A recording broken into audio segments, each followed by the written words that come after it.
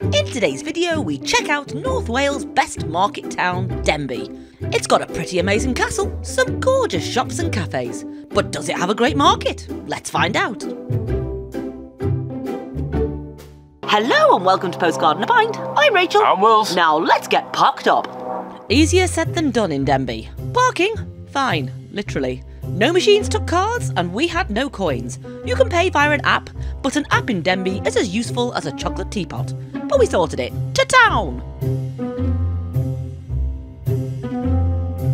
It's looking quaint so far. Fact please, Rach. Did you know that Denbigh has got more listed buildings than any town in Wales?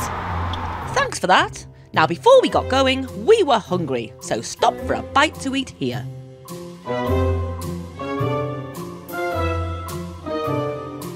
The food here at the Glass Onion was delicious, with everything being freshly prepared. We were now fueled and ready for... Oh yes, Wills found a record fair in the market hall. Come on. I got bored and wandered around outside. So what did you get, lad? I've just been to the record fair. Let me show you what I've bought. Bit of shaky. Bit of dodgy variety stuff. Bit of Elvis. Bit more shaky. Bit more shaky. And a bit of Guns N' Roses. I've got the shaky stuff already, but I couldn't leave it there for a quid each, could I? So there we go. Top day. Great. More clutter. Outside the library is a statue of Sir Henry Morton Stanley. Dr. Livingstone, I presume? No, it's me! There's a small museum inside, but to be honest, Will's just wanted a wee. Right, onwards to find the castle. Spoiler alert, Denbigh is very hilly. Ooh, what's this? Behind me is the Burgess Gate. This was once the main entrance to the town. Come on. This gate was built as part of the outer defences for Denbigh Castle between 1282 and 1294. Now it makes a very good birdhouse. Just outside the castle is St Hilary's Chapel, dating back to the 14th century. It was the town's original place of worship. Now just the tower and a small piece of wall remain. Rising above Denbigh on a rocky outcrop, this castle played a vital role in the wars that shaped Wales.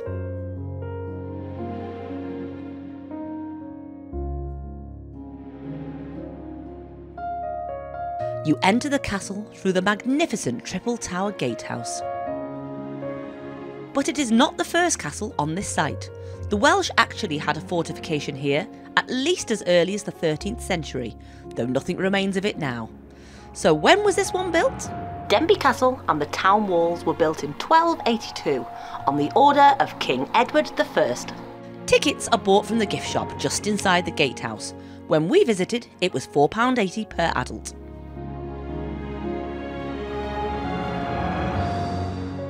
Once inside, you are presented with a really vast castle with absolutely stunning views over the Vale of Clwyd.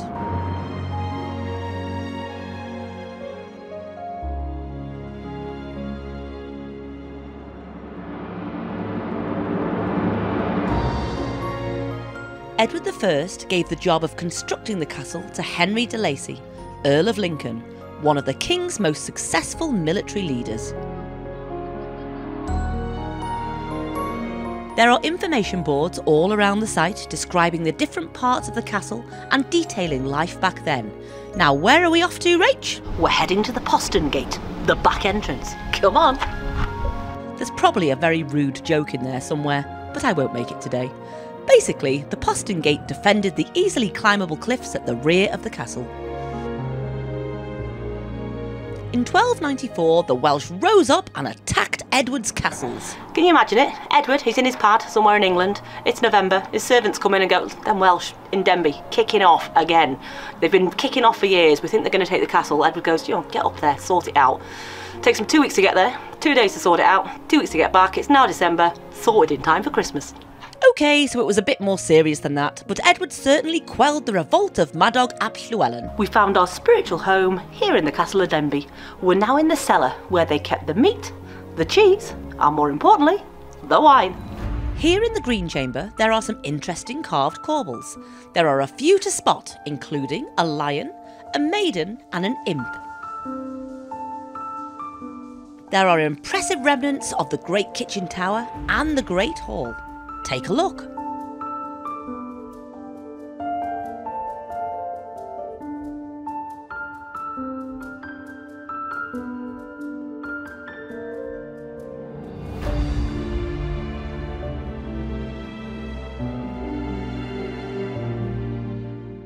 Henry de Lacy died in 1311, his castle still incomplete. It is said that he lost heart in it and was devastated after his eldest son Edmund fell to his death down the castle well in an accident.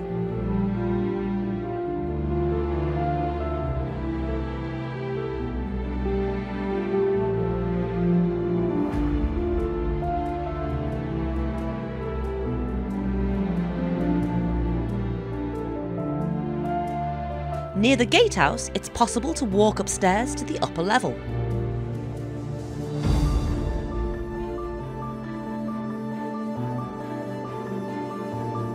The views from up here are incredible.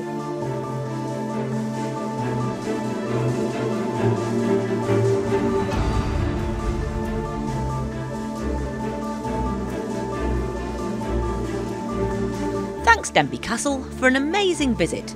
You're a lesser known castle in Edward I's Iron Ring of Castles, but well worth checking out. Time to check out the walls, but first the story of Leicester's Church. Leicester's Church is an unfinished church. In 1579, Robert Dudley, 1st Earl of Leicester and Baron of Denbigh, planned this building to be a cathedral. He wanted to move the city status away from neighbouring St Asaph and make Denbigh a city. Sadly, he ran out of money. Poor old Robert died. The church went into ruins, and Denbigh is still a town. It's a very pretty town though, Robert, so all was not lost. Now this is quite cool. We've actually got the key to the gate to walk the walls of the town. Unfortunately, that's the real key. But let's go have a look.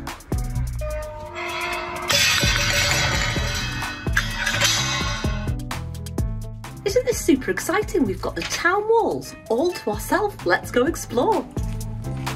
Yes, for a £5 deposit, you can pick up a key from either the library or castle and walk the one section of walls that's intact. As we said before, the walls date back to the 1200s, and during this time, the entire town of Denbigh was situated within the walls. But in the War of the Roses, most of the old town was destroyed, and when it was rebuilt in the area you see it today. The history and architecture is truly impressive, although I'm not going to lie, one of my favourite aspects was nosing into all the posh houses and gardens as we went by.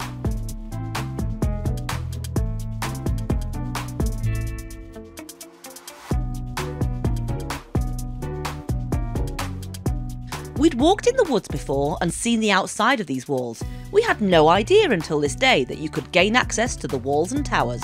Even though we don't live far away and we're by no means Denbigh experts, I would say if you come to Denbigh, do this. It's a £5 deposit, you get your money back. You get the wall all to yourself. It's so cool, loving this. Okay, I don't know how many keys there are, but on this day, it was just us and we loved it. See these holes in the wall up here? Cannonballs, apparently. If you saw our Halloween special last year, we told a spooky ghost story about the Goblin Tower of Denbigh Castle. Well, this is it. Remember Henry de Lacy's son who fell to his death down the well? It's said that his ghost haunts this tower. Ooh, Rachel's ghost busting.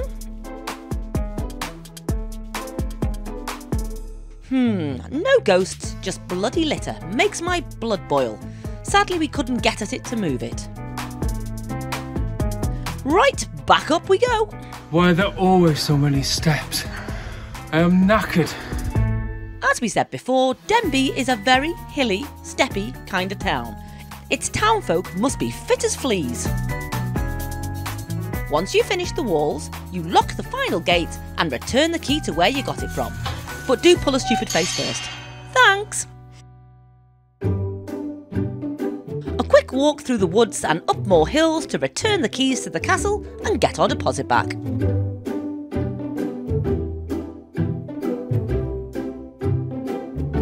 Then it was time to wander back through the old back streets and down into the town.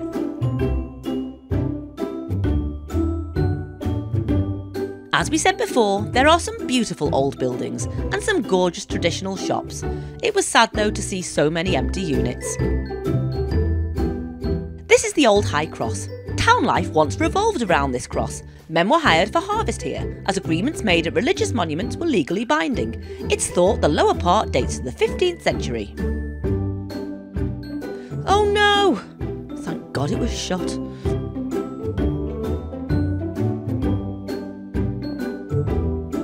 Denbigh's High Street is situated on yet another hill. It has some cool buildings though.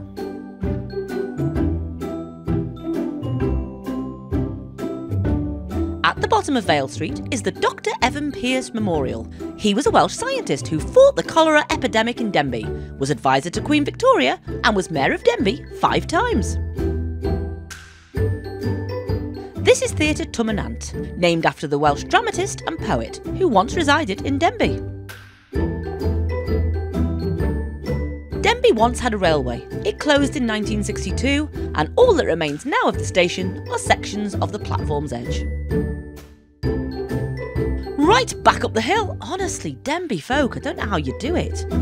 Will's got distracted by this door. We don't know who Thomas G was, but the door was green. And if that's good enough for Shakin' Stevens, well...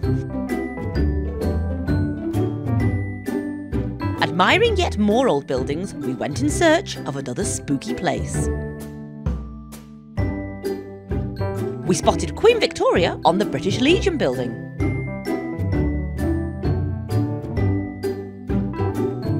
I thought we'd got away with it, but no, Wills can find Santa anywhere.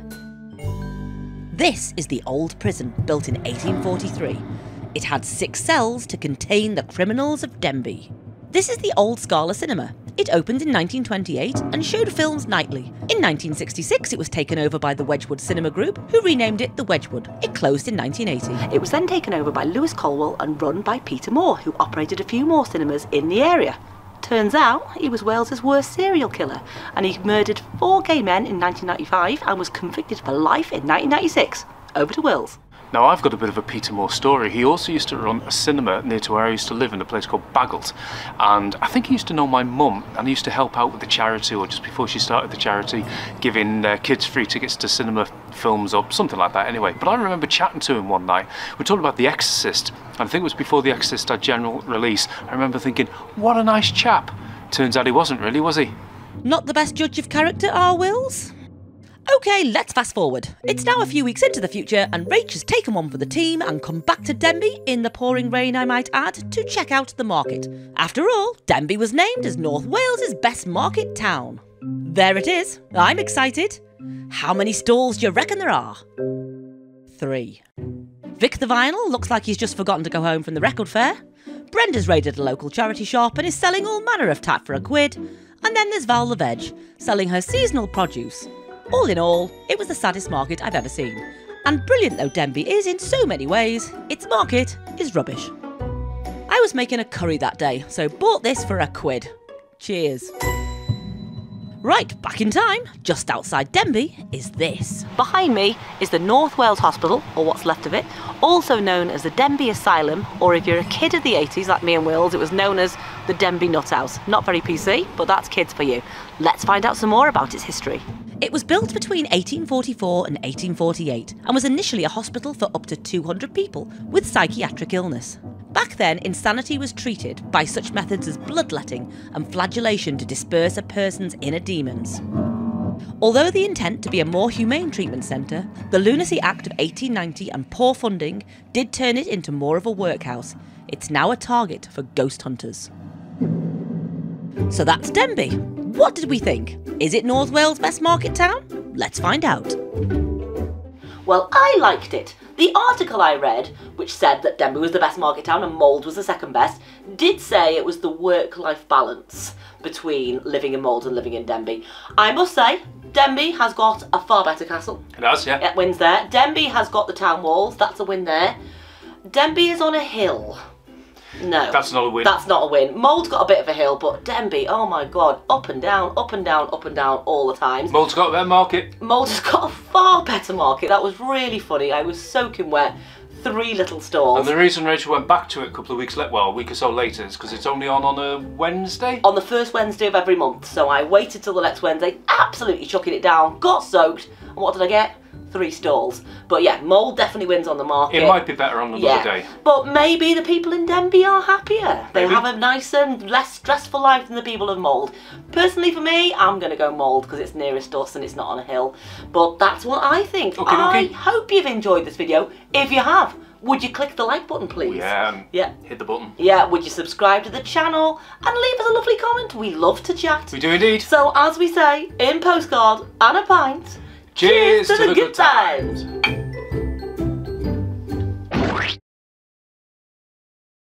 Last time we were in Denbigh, we went to the postcard museum.